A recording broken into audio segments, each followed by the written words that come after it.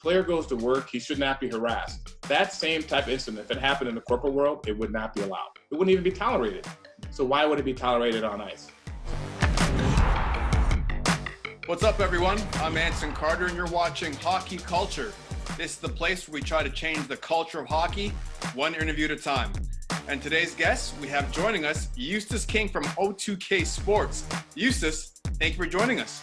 Hey, thanks for having me on. Good to see you, bud. We've known each other for a long time, Yui. I'm going to call you Yui because this is like crazy informal right now.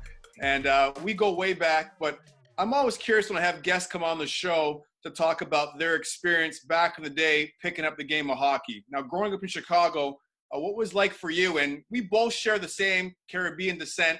My parents are Bajan, your parents are Jamaican.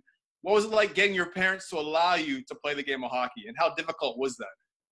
I'll tell you this, my story is a little bit different because at the time when I started playing, I played at this rec center called Robert Crown, and it was in Evanston, Illinois, where Northwestern University is, and it was really childcare for me. Yeah, my mom and dad were working so much, and my mom was a nurse, and my dad was a contractor, and for the most part, I didn't have a place to go after school, so this place had hockey, basketball, football, and baseball. And then just like some of these big infrastructures you see in Canada and different communities, I just went there, and it was just part of my after-school activity. That's how it started.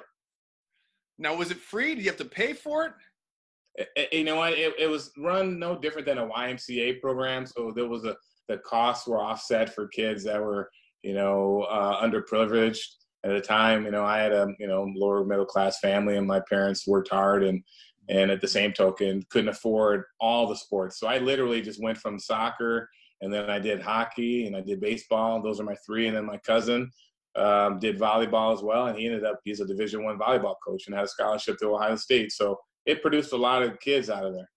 You mentioned cost, and you played goalie.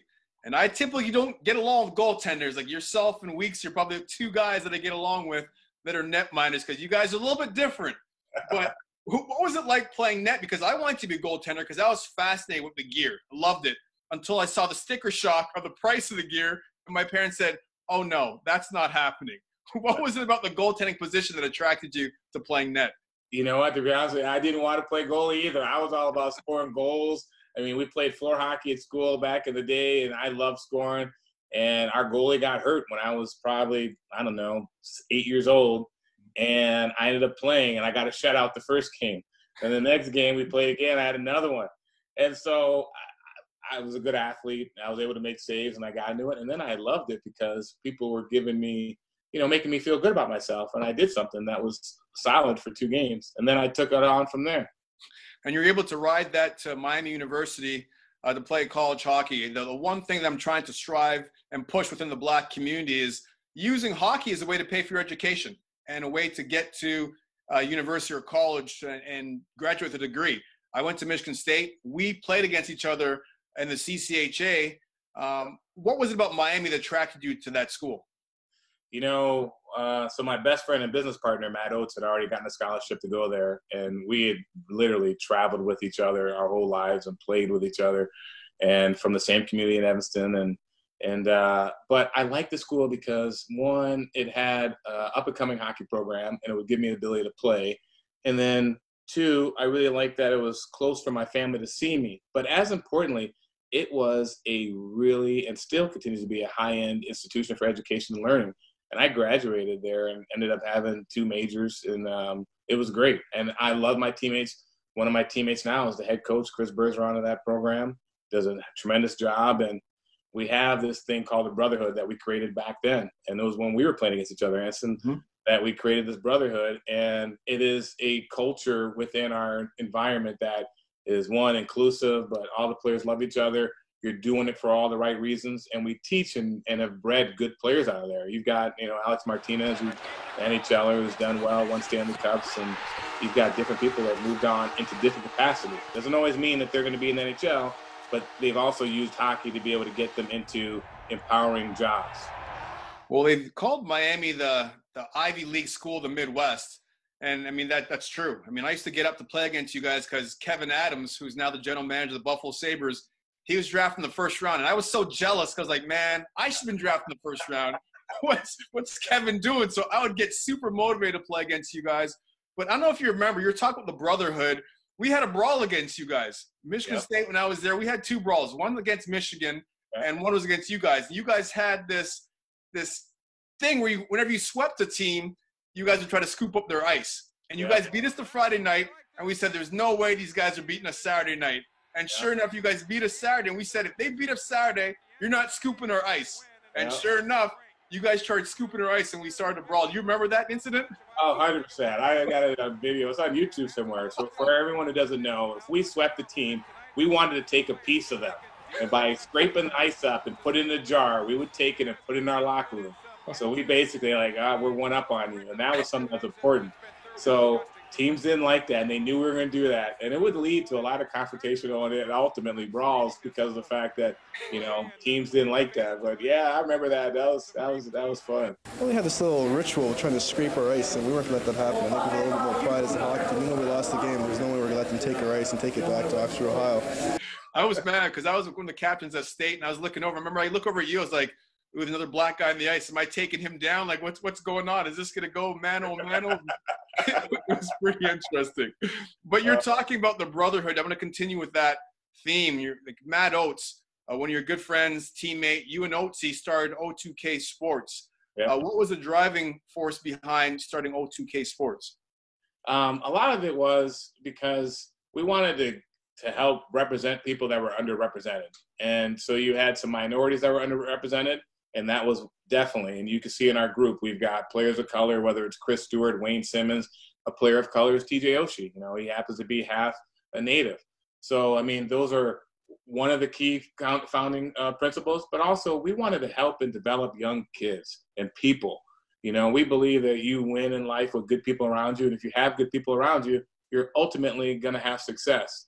And one of the things that I believe that's important, and Matt does as well, is, we want to make sure that ability intersected with opportunity. If you have that, then you have success. And so we built this because we felt that there was not that much out there for opportunities for players that were coming through the system to have an agent or an advisor that could relate to them or was young enough and could be someone that they could talk to and be more than just a guy who negotiates contract. The contract piece is one piece, but we want to be a part of their family and be totally in the fabrics of their lives. And you look at your client list, it's pretty diverse, like you mentioned. You mentioned Stewie and you mentioned Wayne Simmons, but also you've got guys like Oshie, like you said, but there's Vincent Trocheck, there's Derek Stepan. There's so many different players that you have. Has there ever been a scenario where you walked into a room and whether it's a black player or a white player and their parents said, nah, we're not really quite sure we feel comfortable with a black agent representing our son's interests? You know what? Ironically, that has happened to me. It's happened where I've had some black players have come up to me and high-end, big first-round picks that have asked me, do you think it's that the NHL is ready to have you as my agent and me being a black player? Now, what happened? I checked the box off of highly capable, had a history, has done good contracts. But their concern was, is this going to put people in a position where they feel uncomfortable? And for me, that's the other side that people don't hear. We talk about all these things that are happening in our society here, but like now you have a black individual or family that's wondering about, is this going to hurt them? And I'm sitting here saying, well, I don't think that happens with a white agent talking to a white player. And why would that happen to me? So I have actually lost out on some really high-end athletes because of that. But I also believe that you're going to get what you're supposed to get, and that I've been able to adapt. And you look at our guys, and I give Jared Spurgeon, he's a guy who, is a hell of a player in the NHL. And all of these other players, Tyler Innes and Stepan, these guys that had the courage to say, you know what, I'm not worried about anything else but what you can do and your ability. And it should just come down to representation.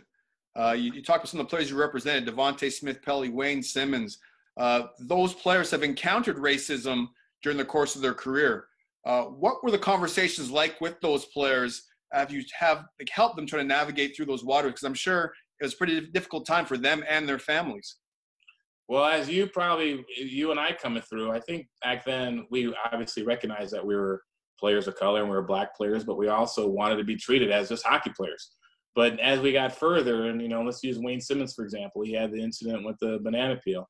And, the concern is what's going to happen? What are we going to do moving forward? And it actually ties in well with Devontae Smith-Pelly, and I'll explain. When that incident happened in a neutral site in London with Wayne, one of the things that I did right away is I spoke to the league, and we talked about fan code of conduct. And my big thing is I'm a champion for players, and I want to help them, but I also don't want to enable them. I want to empower them. And Wayne was upset, and I rightfully so. So right after that, we had some discussions. We worked on things with the league. We had some really good conversations about where this is going, and we really needed to dust off what the fan code of conduct is. A player goes to work, he should not be harassed. That same type of incident, if it happened in the corporate world, it would not be allowed. It wouldn't even be tolerated. So why would it be tolerated on ice? So now we fast forward to Devontae Smith-Pelly. So that incident happens in Chicago, and what happened? Well, people know what the fan code of conduct is, to the point where John McDonough, and gratefully because Matt Oates, my partner and best friend, grew up with me, was able to go, because I was physically in Los Angeles, to Chicago, to the arena, and have a discussion, and that led to ultimately a full ban. And so for us, that's what I call, progress. We went from a Wayne Simmons incident to the incident with Smith-Pelly to the team standing up and doing something that was in their control and their power, and it immediately led to the right result. Now, are there a lot of things that we still can do? 100%. But at the same token, that to me, I think a young guy like Wayne, seeing a younger guy that he's mentored, Devontae, have these issues that he had, and then being able to see that there was some call to action right away, that I think made the guys feel good about themselves. And what do you think, or what were the conversations like with JT Brown? Like, he was one of the first guys to stand up and say, I'm against what's happening in the community with the police force, and he peaceful protested during a game for Tampa Bay Lightning. Did he come to you before that went down? Like, what were the conversations with you after that? Because JT took a lot of heat for doing that, but he was one of the first guys that, not just dip his toe in. He said, this is important to me. I might not be a first-line player, but this is important to me to say something. Yeah, so JT and I spent lots of time before he ended up, raising his fist. We talked about it, and I said, JT, well, what's important to you? I have my thoughts. I'm a little bit older than you, but let's talk about this. And for him, it was important for him he wanted to change what was happening in the United States. And I said, well, let's talk about this first. Let's talk about first, you're uniquely qualified to be and to do this in the NHL, to take the stance similar to Kaepernick, because one, your dad is a former NFLer, and he was a big-time stud in college football. Two, he is in law enforcement. He's helping young children rehabilitate. So now you understand what the law enforcement side is about. You understand what it's like being a professional athlete, and then now you're at the precipice of sitting here. And now, what are you going to do? How are you going to make change? Well, at the end of the day, he was able to make change by raising his fist. But I said, let's do something locally. Let's impact our community. So our key result was to be able to get the Tampa Bay police chief, to get the local officials that are empowered to make legislative changes in a room to have a conversation. So JT ultimately was able to do that and have ride-alongs, and was able to impact the Tampa community. And that's what we were looking for. And then it obviously spun out nationally, but we were able to directly have an impact and a result versus us just doing something and we couldn't take it to the next level. And you think starting off the league, because you started off as an executive of the National Hockey League before you became an agent with OTC at O2K Sports, did that experience help you with the advice you're giving your clients now, because you understand how the NHL industry works from a league standpoint? Absolutely. I was able to work with, a whole host of different executives of the National Hockey League, and it started at the top with Commissioner Bettman. And Gary, at the end of the day, between him, Brian McBride, Lou Vero, they created the Hockey is for Everyone program. And originally was the Diversity Task Force. And back in 95, 96, I started in 97 working in that and was carrying bags and doing all the stuff with Willie O'Ree. And so it was a great initiative. It continues to be a great initiative, but now we're learning that, hey, there's more that could be done. There's a lot more that we need to do. But I will say the league has been trying. But just like anything else, right now what's happening is you're seeing the league and everyone putting more resources and more dollars and more funds towards what's happening in our society. Whereas before, if you have a staff of a handful of people, there's only so much you can do.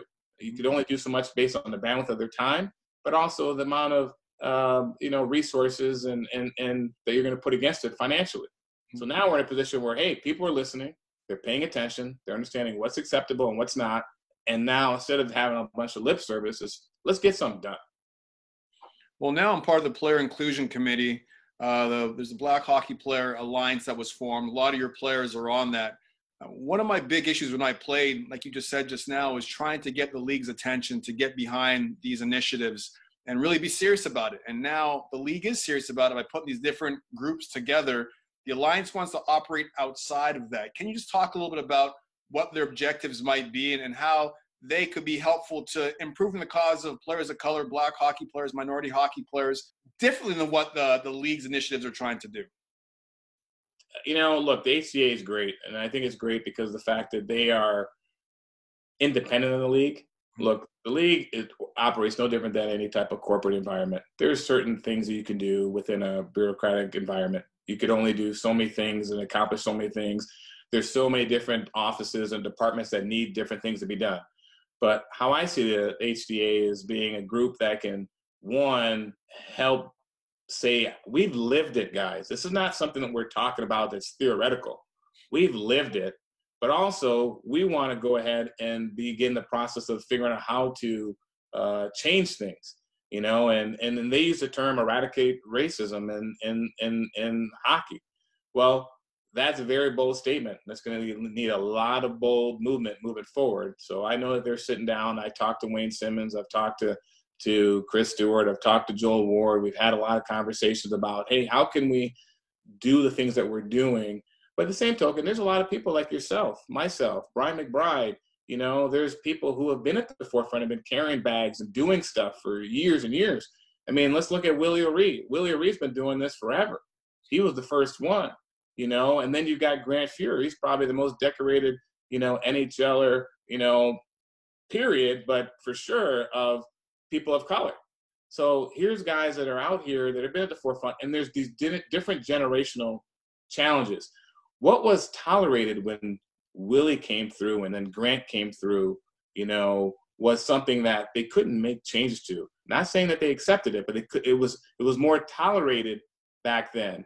Now what we're finding is those same actions that were tolerated back then and when you and I came through are not acceptable, and they're being addressed as we speak. And the HDA is trying to get a grasp on all of that so then they can come up and deal with different type of programming, whether it's through youth or whether it's through executives to help change the game. And what are you seeing in terms of differences in minor hockey? Your two boys play now on the West Coast in California. You grew up playing the game in the Midwest. How has the game changed from your experience as you're watching your boys now behind the bench, coaching them in minor hockey and that whole experience for them? When I played, I was the only one, right? I mean, I was lucky in juniors. We actually had myself and two other Black players on the team. Now my son, not only does he have, two other Black players playing with him, but, we've got their parents. One guy, his name is Richard Duncan. He was an Olympian for Canada as a high jumper, and so you've got people of color that are in the game, but you have their parents who are actually, are educated and have resources and have the time to educate these young kids and other families. And the program we're playing, the Valencia Flyers in California, it's the furthest community north of Los Angeles.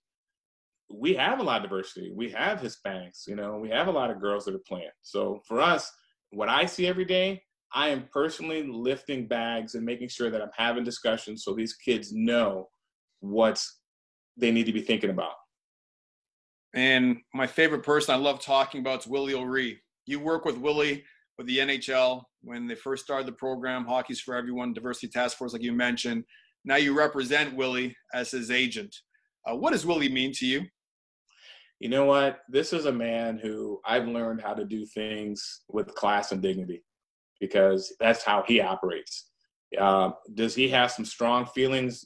You bet yourself he does. Has he experienced some things that he went through? But I think that for him, he's all about, hey, we got a problem. We need to fix it. Let's make some change. Let's get on it. Let's not sit here and just have lip service. And, you know, if you see things that we've been able to accomplish, you have the movie Willie that came out, you know, and it's about Willie's life. And it actually just ironically comes out the same time with all the stuff with George Floyd. It is a parallel, and what it's saying, though, and I think Willie would sit and have the same conversation with you, is what happened for him in 1958 and the early 60s compared to what's happening now in 2020, it hasn't changed that much. And that's a problem. Now, let's look back at technology back in the 60s and look at technology to now. It has changed tremendously. So my big thing, and I know Willie would say, is like, hey, what are we going to do moving forward? And when he gave his speech at the Hockey Hall of Fame, he just said, listen, I'm in the Hall of Fame now, but it's like a new beginning. My job is not done. And that's what I respect about him the most, is that every morning he wakes up, we have discussions. Things happen with JT Brown. He wants to know, and we talk about it. We talk about anything that's happening. He is at the forefront of it. And you know what? This gentleman's in his mid 80s. Yeah, you wouldn't even know. I mean, when we travel on the road together, I cringe when my cell phone rings after an event because Willie's like, where are we going now? Where are we going? We can have dinner? We're going for a drink someplace? Like, he's got that nonstop Energizer Bunny, which has been doing over the last 25 years, advancing the game within the colored community. But Eustace, I'm going to thank you. Appreciate. I mean, I've been watching you grow your business, O2K Sports, for years. I saw you do it from scratch with OT. Now your impressive roster. You mentioned Stepan, like Jason Zucker, Wayne Simmons, Jared Spurgeon, and the list goes on and on. So you've become a powerhouse within the hockey community, and it's important for people to see there's opportunities for Black people in the game of hockey, not just playing the game, but also off the ice. Absolutely. And you know what? It's conversations like this we need to keep doing. And people like yourself that are in empowered positions, that makes a difference.